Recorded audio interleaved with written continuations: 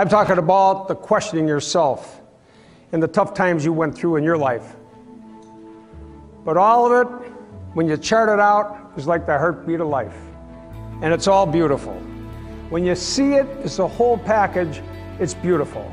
It's beautiful because each of you have it within yourself to make it as good as you want to do it.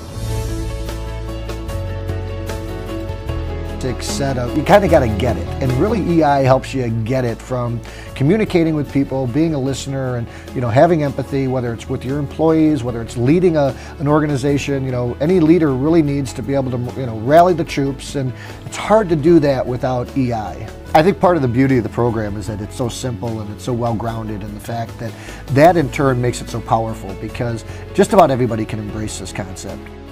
By practicing the habits of active listening, I have seen firsthand how surface level conversations like how's the weather or who won the sports game can turn into very deep and meaningful conversations in a very short period of time. I think it's brilliant. It has so many tie-ins, everything from the collective brain of the group being able to connect and solve problems and really get nourished by one another, to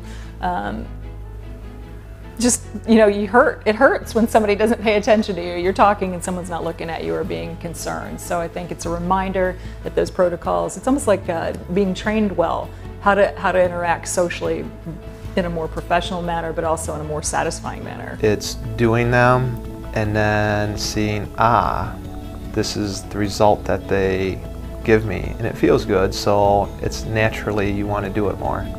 I think the ISO process that we use helps make the understanding emotional intelligence much more clear and much more simple, so that you can interact in day-to-day life, that you can take the exercises and apply them to your work or apply them to your family, and they all of a sudden make sense, and all of a sudden you don't keep going to the same situation with the same behaviors expecting a different reaction. You bring yourself to it differently, and things change.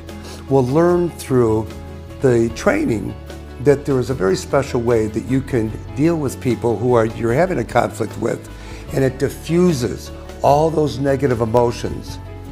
This is not rocket science.